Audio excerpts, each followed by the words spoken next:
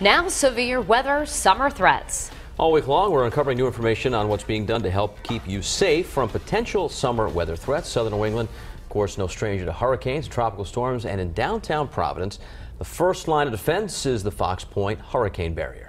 That's right, and we're going to show you a live look at the half-century-old landmark, and we've learned it's undergoing constant improvements to make sure that it's ready to protect the city the next time a hurricane hits.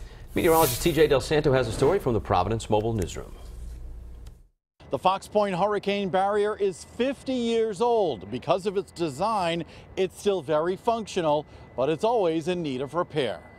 The Fox Point Hurricane Barrier was built to protect billions of dollars of interest in the city of Providence. It was the result of the massive flooding in 38 and 54. Construction was completed in 1966. It has two functions. The gates block a storm surge from flooding Providence, and these 5 pumps bring water out of the Providence River into Narragansett Bay while the gates are closed. It has protected the city from storms like Gloria, Bob, and Sandy.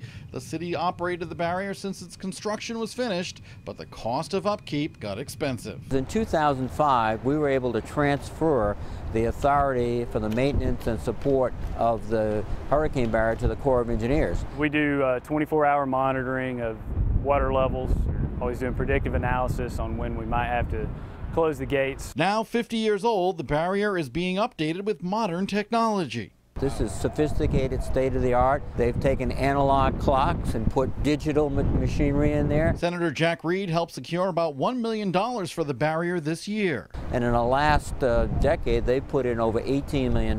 There are many parts that need attention. One of the pumps and one of the gates are under repair, but the barrier is still ready to battle Mother Nature if needed. A lot of it is the same design that was in 1966, and just the forethought of the engineers that built it then. They built a really durable design. Another major improvement in the last decade is that the controls to the barrier can be monitored remotely, so engineers can know if everything is working okay with the barrier, even from home. With the Providence Mobile Newsroom, I'm TJ Del Santo, Eyewitness News.